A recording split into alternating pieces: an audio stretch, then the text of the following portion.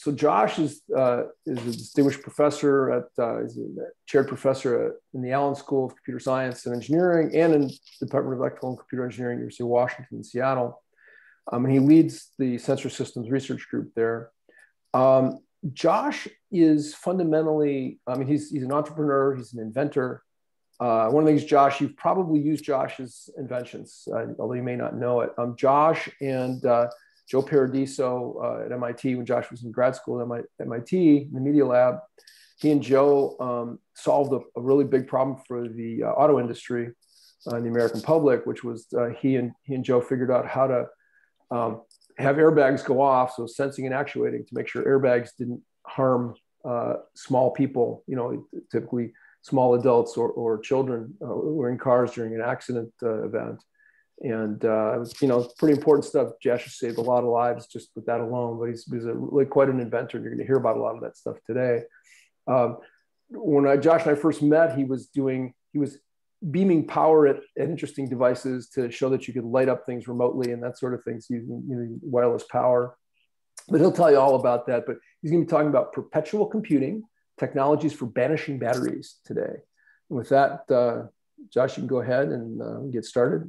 Great. Oh, by the way, one more thing. Everybody out there, you're welcome to ask questions during the talk. If you would rather put something in the chat window, I'll keep an eye on the chat window.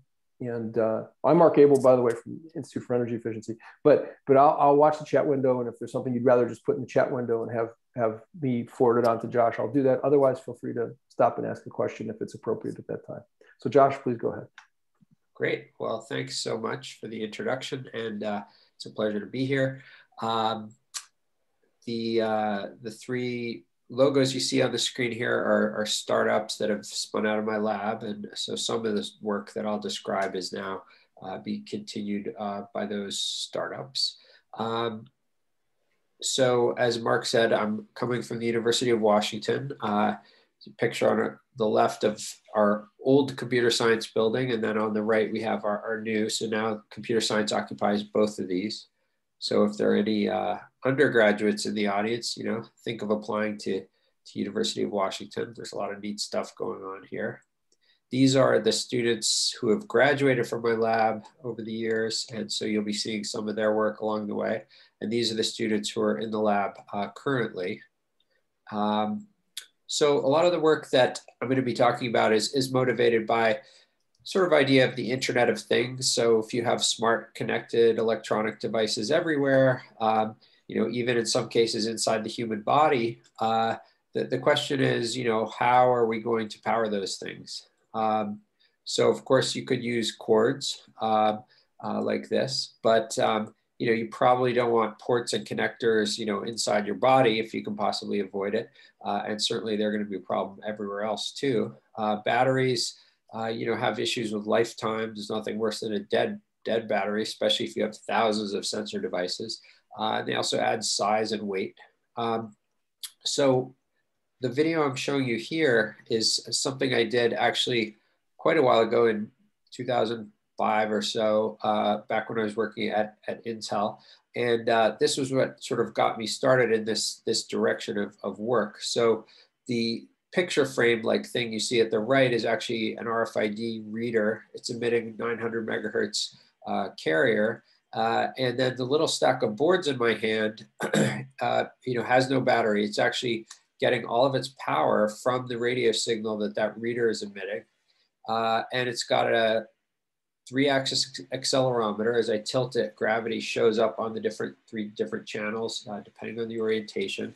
There's a little microcontroller running some software, and then it's communicating using a very low power technique that I'll talk more about called backscatter, where this thing, instead of generating its own radio signals, it's just reflecting the radio signals that the reader had emitted. So this was something we were able to do for the first time in, around 2005, 2006. And so at that point, I asked myself, why were we able to do that now? And I'm pretty sure we couldn't have done that 10 years earlier. Eventually, I kind of came up with this plot as the explanation. So if you don't look carefully, this looks like a Moore's Law plot. We've got the time in decades on the bottom axis, horizontal axis, but the right, the vertical axis, instead of being a number of transistors, is actually how many instructions can you execute with 1 microjoule of energy. So this is the vertical axis is energy efficiency. Usually in computing, people plot the reciprocal of this. And I think it's actually, you know, it's a lot less interesting in the sense that you see, oh, the energy cost per instruction is almost 0, and you sort of lose interest. But when you plot it this way, you realize that there's this exponentially increasing resource, which is, you know, the amount of computation we can do with a microjoule of energy. So if you compare the first electronic computers, you know, ENIAC or something, to a recent laptop, you'll see that this energy efficiency of microelectronics has gone up by a factor of 1 trillion.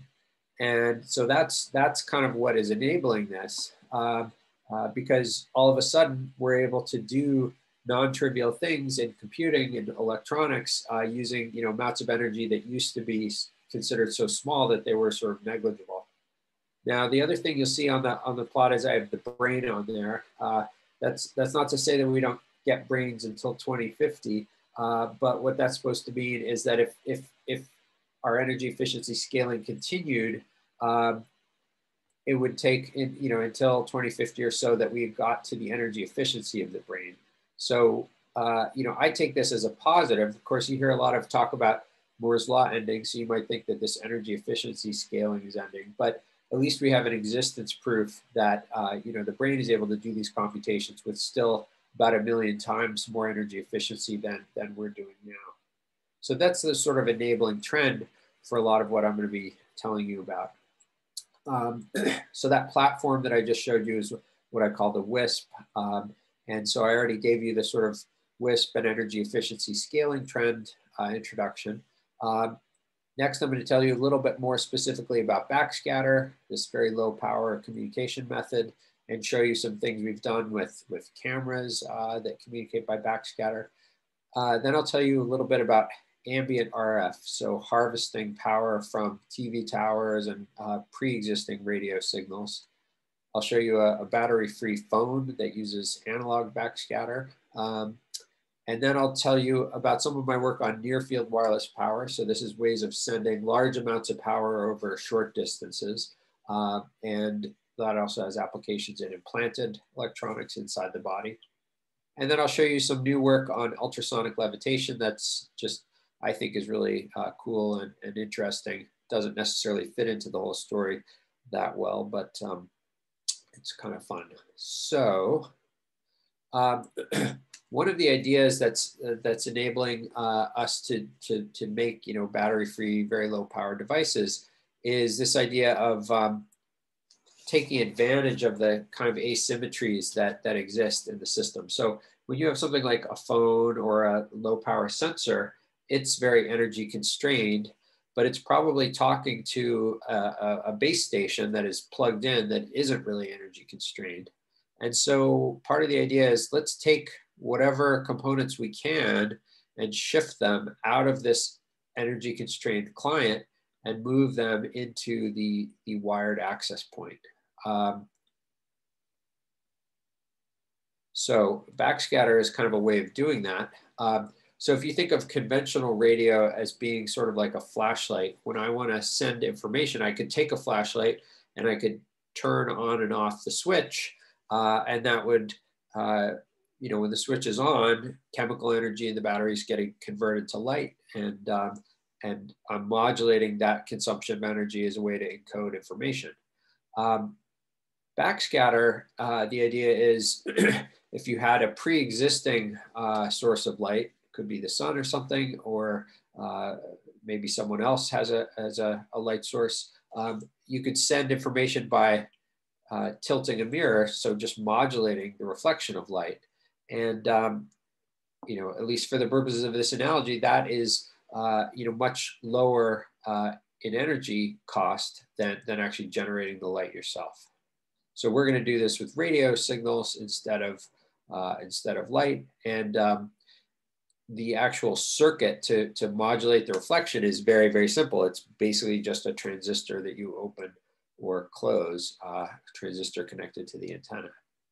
So if you have an incoming signal, like RF carrier wave, when you close and open the switch, when this switch is open, the antenna doesn't really function properly, so the wave just keeps going. When you close the switch, it generates a reflection. And so essentially by closing and opening that switch, you can modulate that carrier just like an AM radio transmitter would. So backscatter is very energy and performance efficient. So in this plot, I've got communication rate on the horizontal axis and then power consumption on the vertical axis. So the place you want to be is in the bottom right corner of this graph. So that's the place where you're very high in data rate, very low in power. So the closer you are to the bottom right, the better. And we've plotted various pre-existing radios out here. And these in red are the backscatter radios. So they're closest to this optimal corner down here. The other thing I should comment on is these diagonals, these dotted diagonals are the energy per bit. So, a lower diagonal is a lower energy per bit, but that's, not all we care about. We don't want to just have a low energy per bit. We also want to have high bits per second. So that's why you don't want to look at just one of these kind of measures. You want to look at them together of both energy efficiency and performance. Okay, so now I'll show you an example, done quite a bit later of building a camera that actually communicates using backscatter and does energy harvesting. So the image that you see here is a kind of descendant of that first board that I showed you in the first video. It has a camera.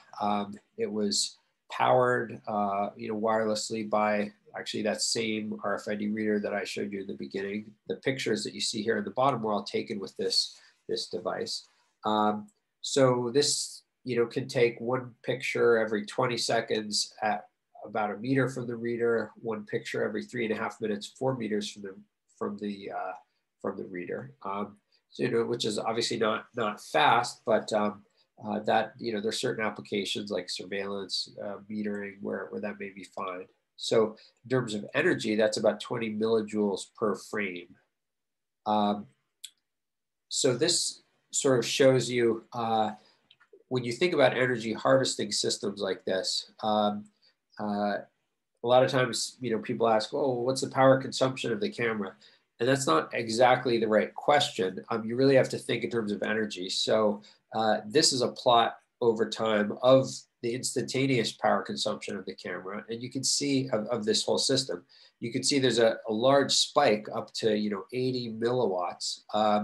But that spike is very short in time. So it's only 100 milliseconds wide.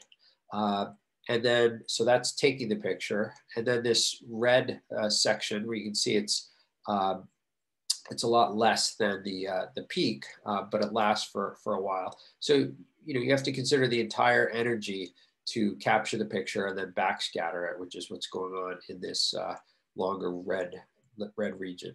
And then in between these events where you're doing a lot of intense work, you're collecting power, you're harvesting power slowly until you have enough to do something.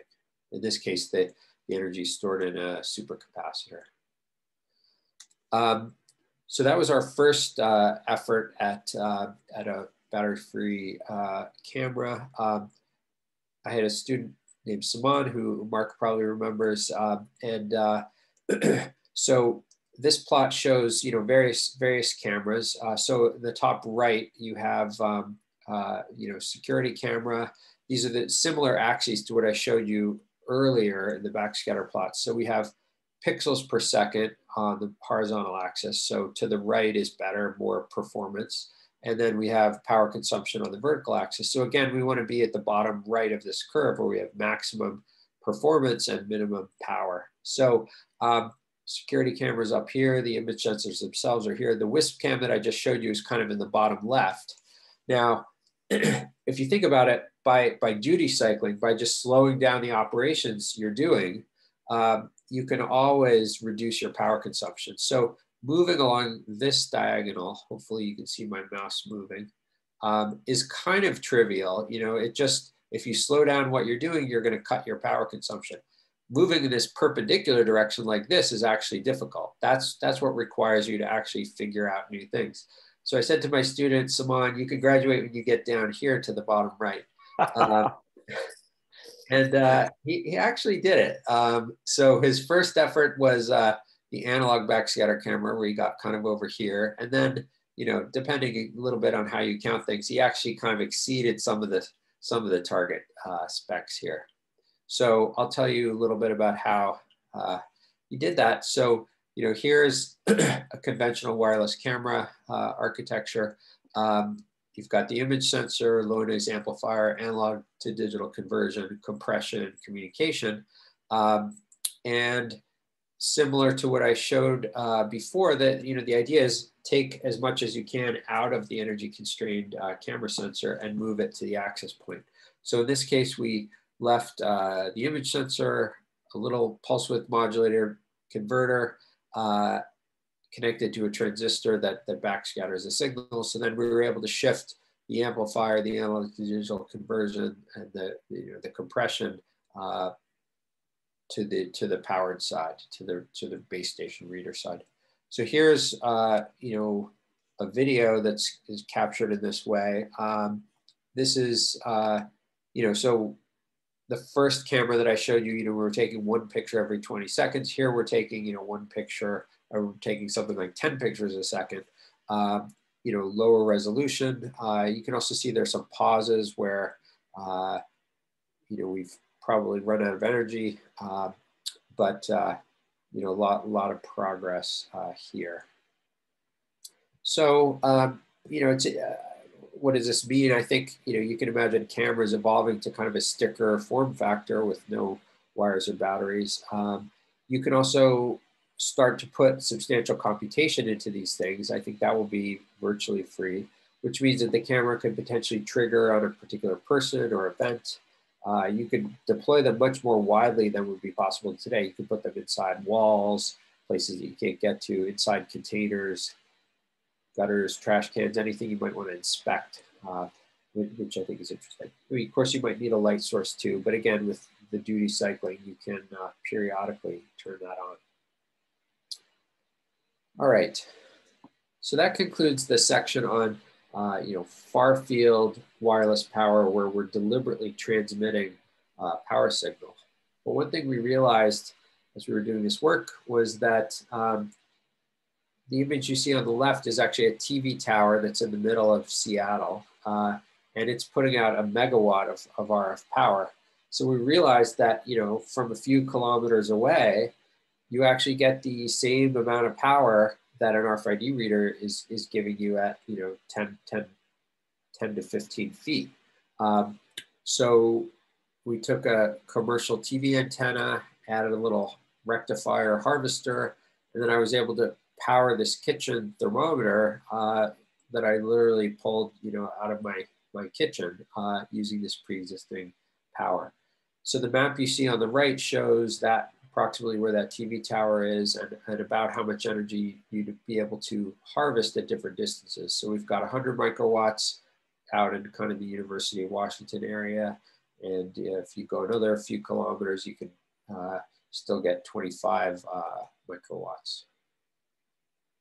We also looked at doing this for cell phone towers. So the picture in the top here is the University of Washington campus, and you can see that there are some cell phone antennas on top of that kind of castle-like building.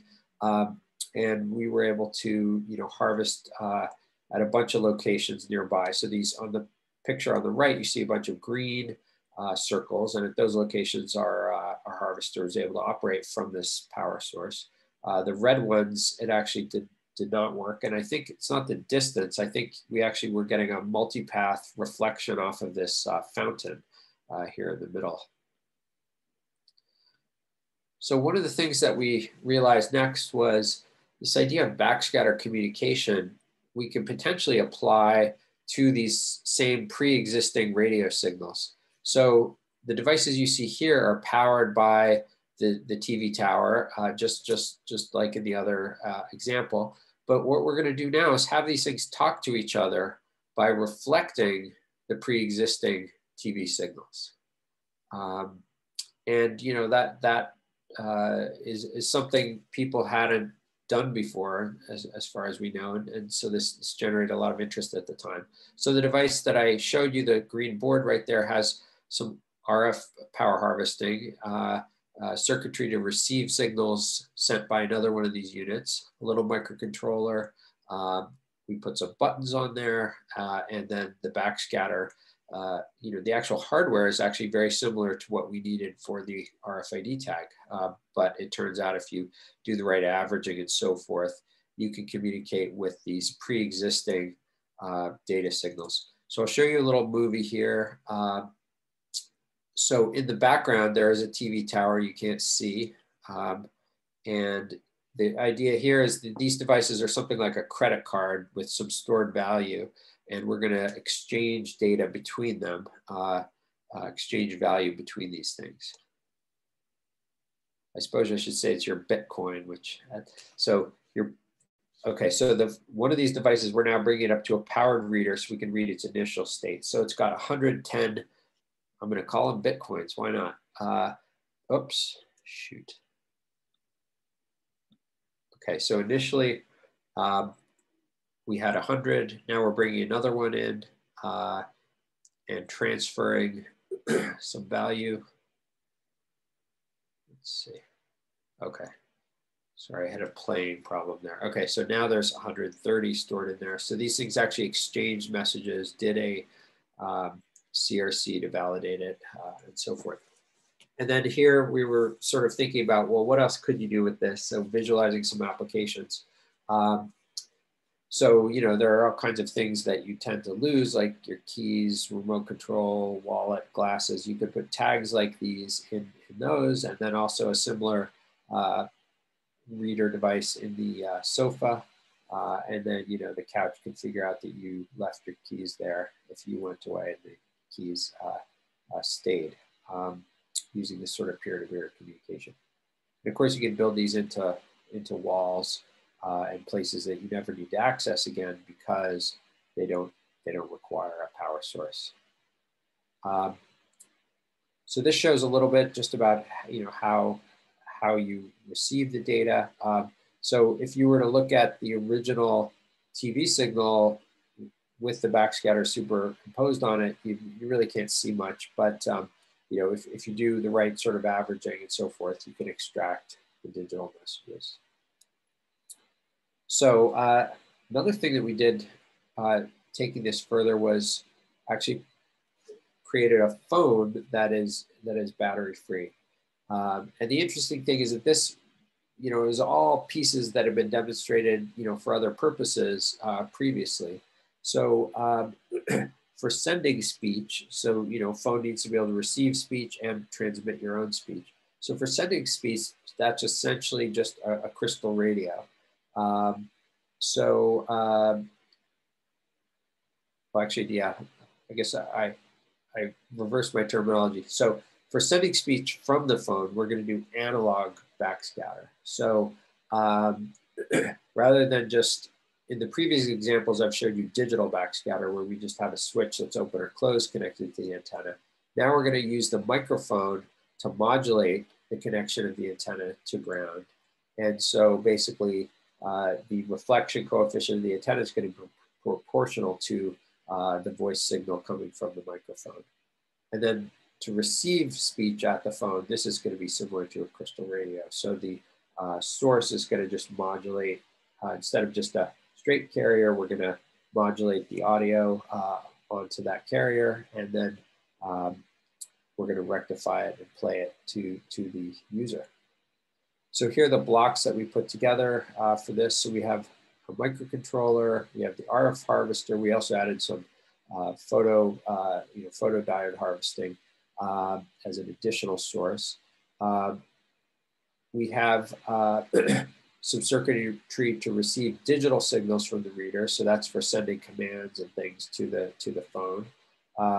We have an earpiece speaker for the user to hear the audio. We have a microphone. And then we have, we have the ability to do both digital and analog backscatter for the communication. Then we have some capacitive touch inputs and LEDs. So here's pictures of the front and back side of this device. You can see the buttons on the bottom left, antenna in the top. This yellow block on the right is the earphone jack. Microphone is on the other side. And now here I'll show you a video of this. Here we demonstrate the RF-powered battery-free phone. To place a call, the user dials the number using capacitive touch buttons. The phone uses backscatter to transmit digital packets to a base station. A custom base station receives the digital packets and connects to the dialed number using Skype. On the other end, the recipient picks up the phone and answers. Hello? The battery-free phone receives the signal using zero-power amplitude modulation and plays the audio on the earphones. To talk, the user pushes a button and speaks into the microphone. The audio is transmitted using zero-power analog backscatter. With the battery-free phone, you never have to worry about charging your phone ever again. So that was kind of fun. I don't think that obviously we're going to have battery-free phones, but what I do think would be useful, and I could really imagine having is just that your phone, when you have power, when you have charged battery, it's going to use that for playing games and sending emails and browsing the web, stuff like that. But even if you completely run out of power, you may still have the ability to make a call or send a text, do some of those very low-end things. That is the end of the kind of low power section of this talk. So Josh, do you want to pause for a second and maybe see if there's any questions? Yeah, sounds like a good idea.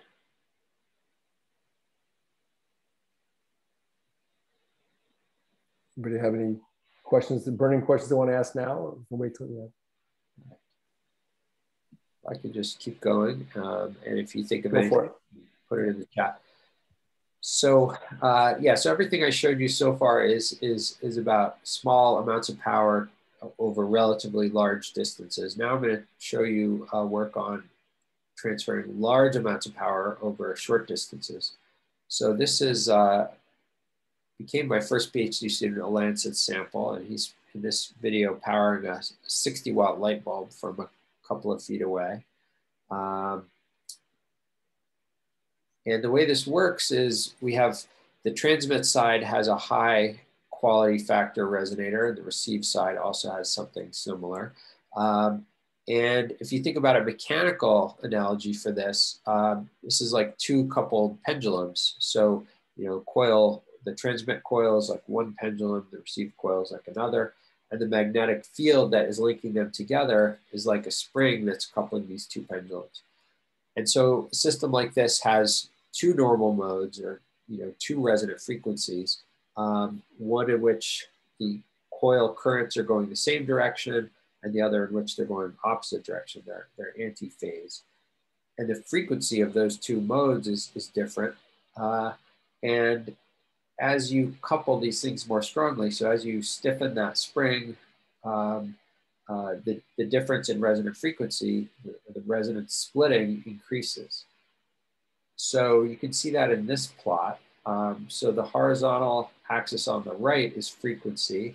The left axis down in front is coupling coefficient. So basically related to distance. So the close distance is this area over here where I'm moving my mouse, and then long distance between the transmitter and receiver is over here. And the vertical axis is essentially the efficiency of power transfer. So if you look at this sort of V-shaped plateau, what this is showing you is that as the transmitter and receiver change distances, if we pick the right frequency, we can transfer power with very, very high efficiency. And when we first made this plot, it was kind of counterintuitive to us, because I think we and a lot of people, when you think about wireless power, think, well, the further away the receiver is, the less power you're going to get. And that is true once you're kind of far away. But what this showed is that there's a regime where if you adjust the system properly, there isn't this trade-off between distance and power. You can actually send a constant efficiency power without losing anything because of distance. So wait, Josh, can you explain that a little more? Like that does seem counterintuitive if you haven't thought about this, right? Yeah, I mean, basically, the way it ends up working is that if you tune the system properly, there's a regime where you can get constant efficiency, and then once you move out of that regime, things start to fall off. And so if you're at the right frequency, and then you could, I mean, all of that sort of stuff, given the distance, given the, I mean, yep. And so I'll show you a little more. So here's a video. So in this video, in the first section, we're going to have no auto tuning. So we're going to just leave the frequency constant, and you'll see that the light bulb, when it gets too close, it turns off. When it's too far away, of course, it's off. So when it's off and too close, that means we went down the backside of that V-shaped plateau. In the next section of video, I'm going to turn on auto tuning, where now it's going to automatically pick the best frequency. And so this is going to keep us on top of that V-shaped plateau. And so now, I can change the distance kind of any way I like. And I can also change the orientation, and we just maintain constant efficiency. And then this is another sort of cool trick you can do with this. Here's a unpowered relay, and the power gets kind of regenerated and goes further than it could. You can also use it to sort of turn corners as well. I'll show you more of that actually right now. So in the multi-hop videos I just showed you, the orientation of the coils was like this, but now I'm going to turn them. And so we've got one powered transmit coil in the middle, and then a bunch of these relay coils all around it. And the LEDs are indicating which one is energized, which coils are energized. So you can see there's 3 coils energized at a time. So the power is multi-hopping from the center to the middle to the edge. And then we're scanning around just to increase the area over which the power is delivered. So if you saw, Apple actually came out with a charging pad recently that was supposed to do what this does. You're supposed to be able to put multiple things on it. They ended up actually withdrawing that product because they couldn't get it to work, unfortunately. But this approach actually does work. So what I showed you there was slowed down just for visualization, but you can actually run it much faster. So now I'm doing the same thing, scanning in that same way, but it's just faster than you can see. So now it's as if we've got this entire large area that's powered. Another kind of neat thing you can do, instead of scanning the power everywhere, is we can actually detect when power is being absorbed. And so in this case, we're not delivering power everywhere. Now we're scanning, but then it's figuring out where the power is being collected, and only routing the power to those locations. Hey, John, did you have a question?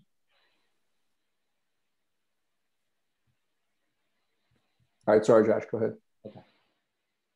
All right. So my PhD student, Ben Waters, who did a lot of this work on wireless power, and I co-founded a company called Wybotic to commercialize some of this high power wireless power stuff. And so they're focusing on wireless charging for robots. So in this application, you can see a drone. There's actually a lot of interest in data centers for this, because people want to have robots in their data centers, being able to do things autonomously.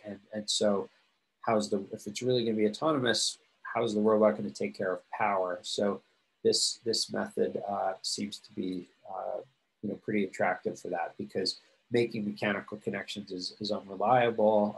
The mechanical connectors tend to wear out. And this means that the robots just have to get in the right general vicinity, and then they can transfer power, recharge themselves. We actually just got a big grant from NASA. It's joint UW-Wybotic, Astrobotic, to do wireless charging on the moon. So the idea is you'll have these small rovers that can move around and get wirelessly recharged from these fixed landers that are much larger, have large solar cells, large batteries, and the rovers can come up and recharge. So this is it's a NASA tipping point public-private partnership. Do you know, hey Josh, do you know how they're doing the Perseverance drone? I mean, how they're going to repower that or anything? Well, I know that the main thing is nuclear powered. I don't know if they have a way to recharge the drone itself. I think maybe it just does its 4 flights and that's it. Well, you would. I mean, I would think they would have put, do some solar or just come back and get recharged or something. But yeah, okay, whatever. Yeah, maybe they are, but I think they're only planning 4 flights or something. That seems like a waste. But all right. Anyway, they needed your technology for Perseverance. Yeah. Well, this is we're taking the technology to the point of it's ready for space, and then we're hoping to use this something called the Commercial Lunar Payload System that hopefully will get us to space with a further grant after that.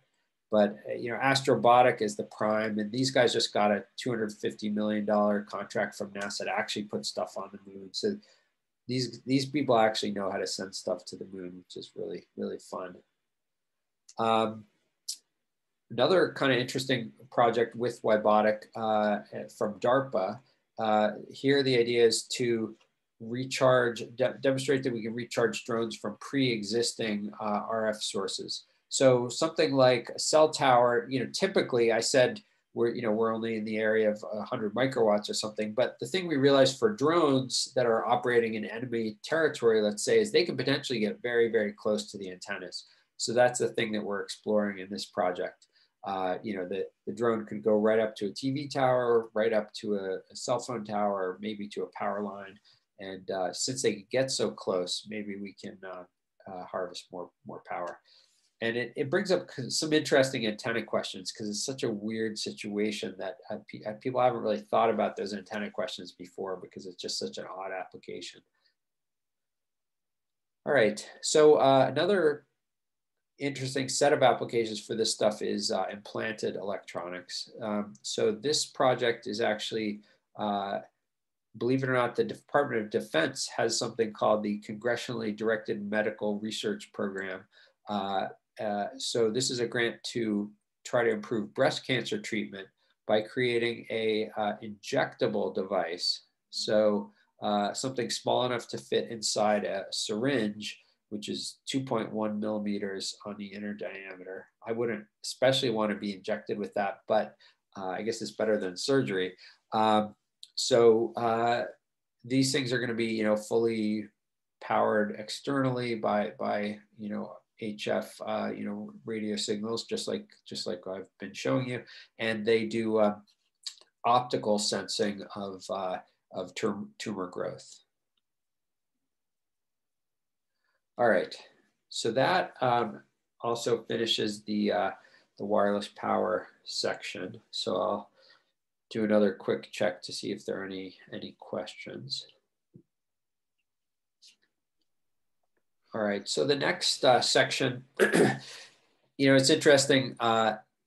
Ultrasonic levitation is a new kind of area, and there are quite a few people who work on wireless power who've also started to work on this, and I think it might be for 2 reasons. One is, in wireless power, you're taking these invisible RF fields and trying to do things that are, sort of macroscopically observable in the physical world, and this has that character too. Then there's also just the practical aspect of it, which is you need to generate, very strong signals that are a lot larger than people are normally used to dealing with, and so that may be why people do this.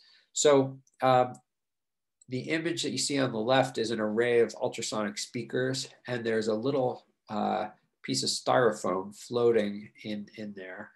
in the middle. And in this video, you'll see that more clearly. Okay, so there's the little speck. And we're going to turn on this array of speakers. Actually, you can see now they're moving together, but over the table. Here the student puts this little lid on. We don't need to do this anymore, but this was in the early days. We needed to do that as a way to pick things up. Now that the object is lifted off the table, we can get rid of that. It sort of changes the ultrasound field in the way you need to lift it up. Okay, so now this object is floating. Again, here he's showing no strings attached. All right, so what's going on is the ultrasound is creating a standing wave, and that creates some acoustic radiation force. And basically, actually depending a little bit on the ratio of the material properties, you know, the material to the medium that it's in, those particles will collect either at nodes or antinodes. So in practice, for most objects we're going to encounter, they're going to collect at these nodes. So let's see, I'll just move along here. So there's you can write down an acoustic potential called the Gorkov potential. It's an approximation, but it gives us an idea of what's going on. And it depends on both the pressure of the sound and the velocity. And so given that potential, you can compute a gradient, which tells you a force.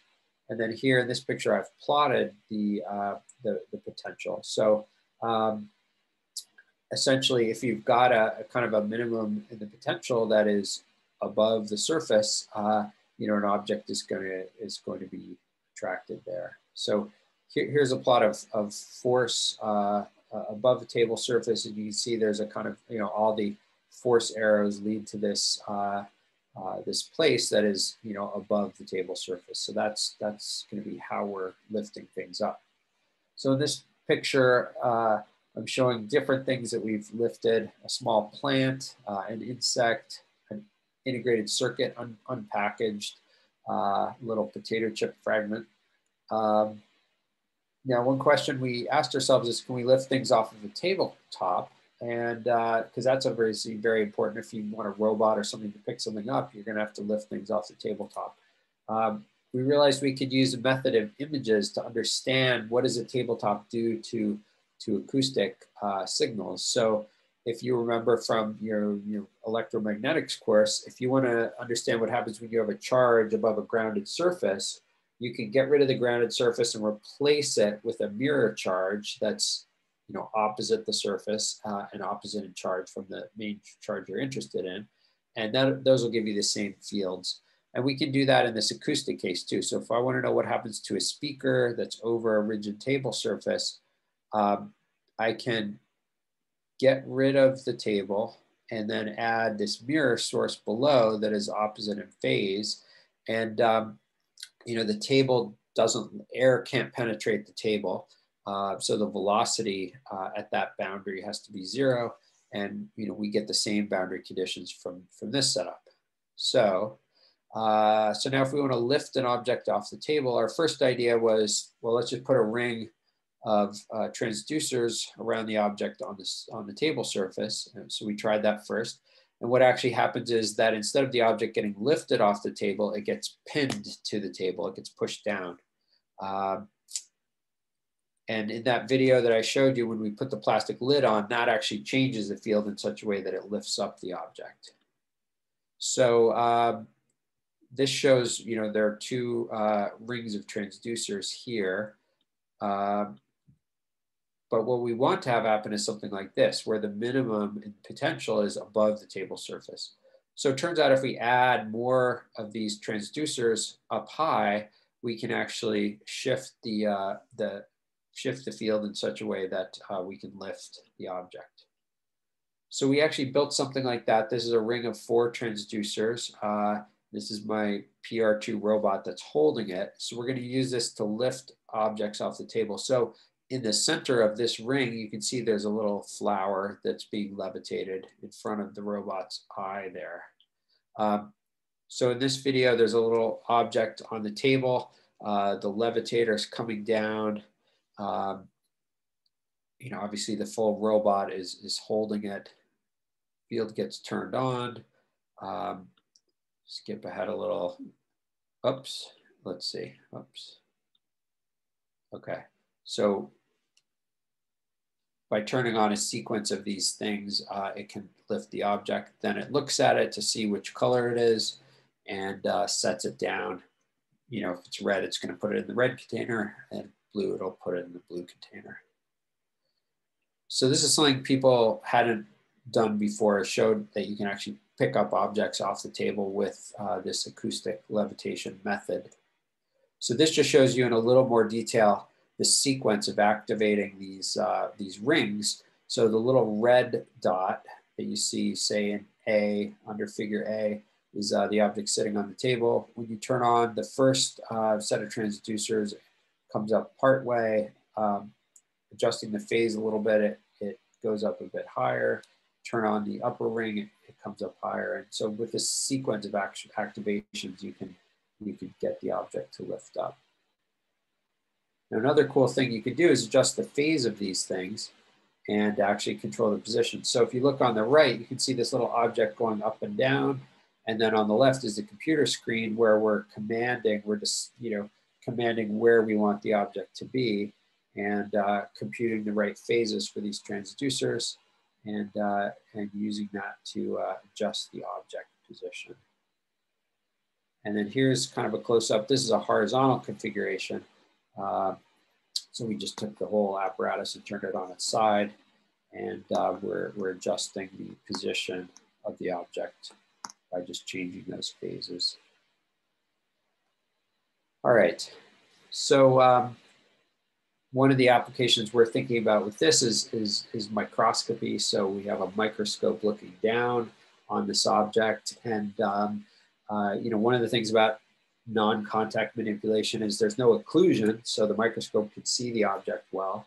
And there are a lot of other attractive features too. Some people have pointed out that for spectroscopy, a lot of times if you have a sample in a glass container or a plastic container or something, you're going to see signal from the container itself. But here there is no container, so potentially that could lead to cleaner spectrographic signals.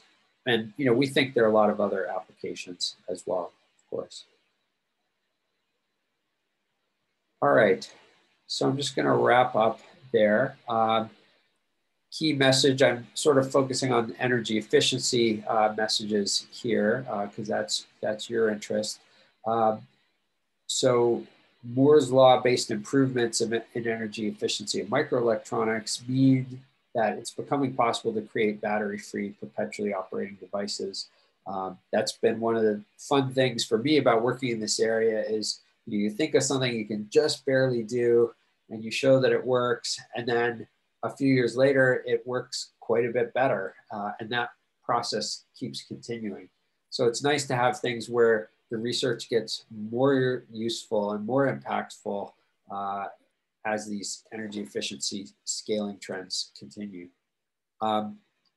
Another sort of idea that we were making use of was asymmetric design. So shifting as much functionality as possible from the energy constrained wireless endpoint to the wired infrastructure saves a lot of power for the endpoint device. Of course, if you're looking at it from a global perspective of energy efficiency, it's not as clear that that's a benefit, but that's an interesting question. Revisiting analog can save power in some cases. That's one of the techniques we used.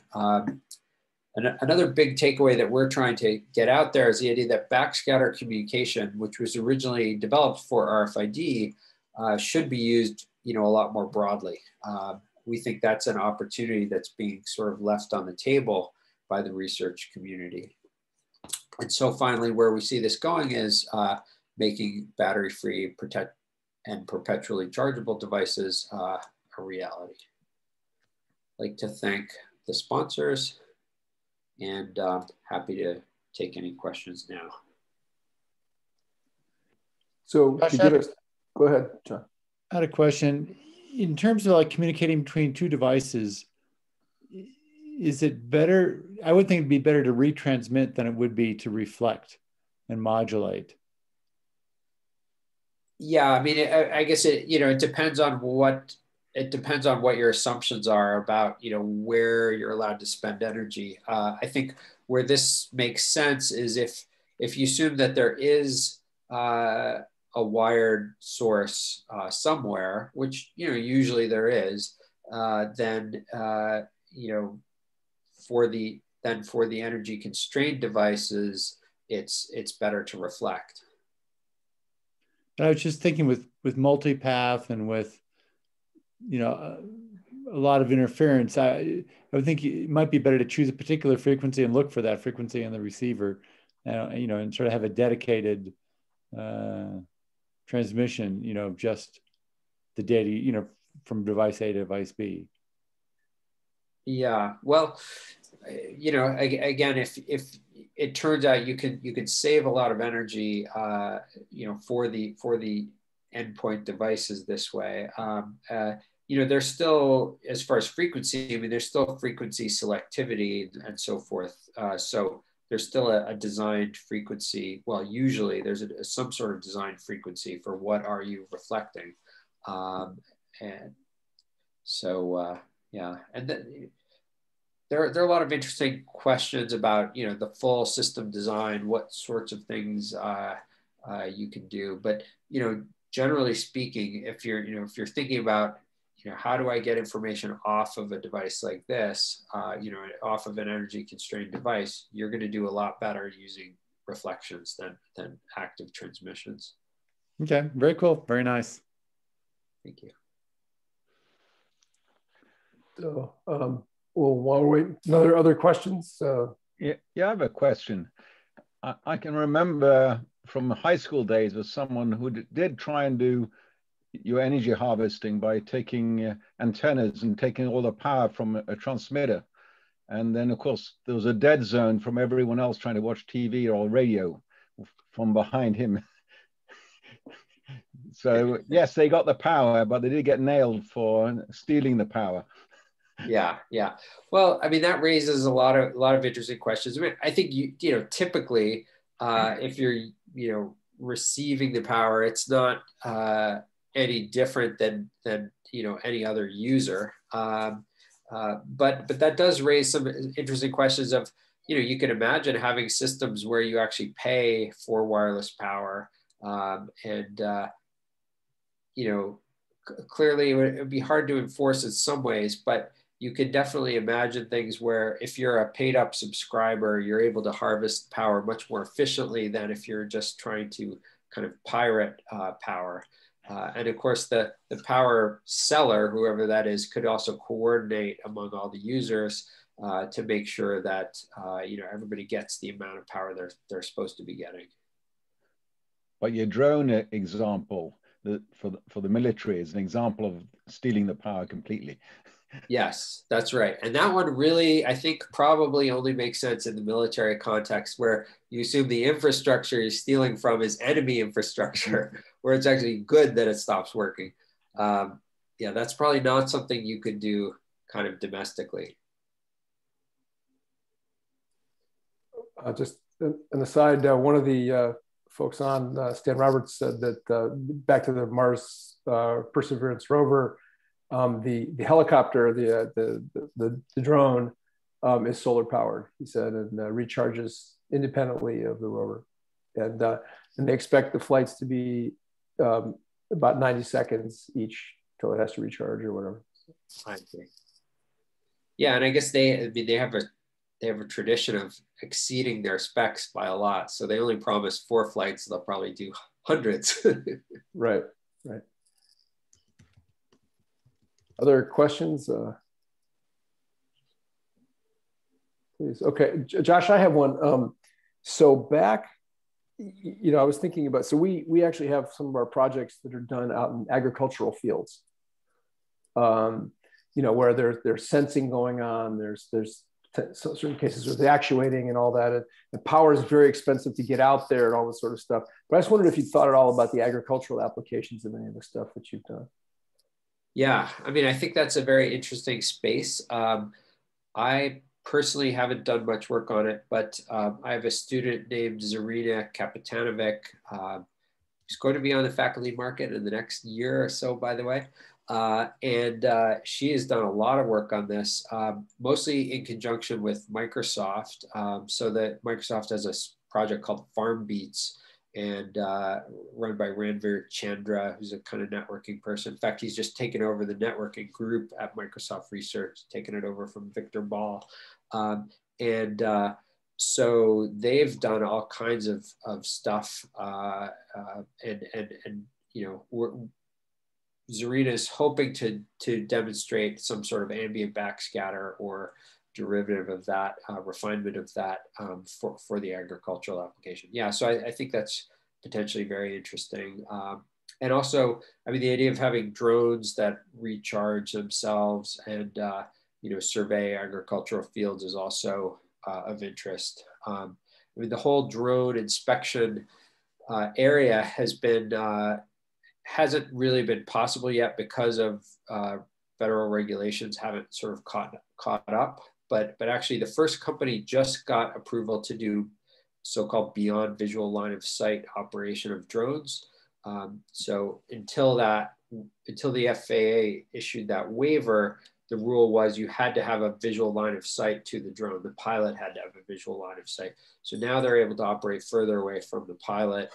The next step would be autonomous, where there is no pilot. And then once you have that, this autonomous recharging really makes sense because, you know, if there's a person around who can pilot it, they can also change the battery. But if there's, you know, if you want a drone operating at a field to just live there, go out and inspect the field every day without a person babysitting it, you know, that's when the power story makes sense, the recharging story makes sense, but you need those regulations. So it seems like that's coming, but it's not quite here yet. Yeah, by the way, the name of the project is Smart Farm, and we coined that. Other folks have grabbed it and stuff, but Rich Walsky and Chandra Krintz in our computer science department have that program with some of our local. California has a large ag industry, of course. And, so if you want to take a look at that, or have your students take a look, might be some intersection there. Yeah, definitely. I definitely like to learn more about what they're doing. Sure. Okay. All right. So other final question or two from anybody? We're kind of at the top of the hour. Hey, Josh, as always, this was fun and fascinating, and it was great to see you again, and I appreciate your stuff. Any final questions before we let Josh go? Okay, we've got a number of thank yous and so forth for you, but thank you. We appreciate your time. Thanks so much. And yeah, hope I'll be able to visit there in person sometime in the next year. We'd love to have you down here next time you know, you're heading down this way, you know, after post-COVID world, you know, next school year or whatever. Look forward to seeing you. Great. So, thanks, Thanks, everybody. Thanks for your interest.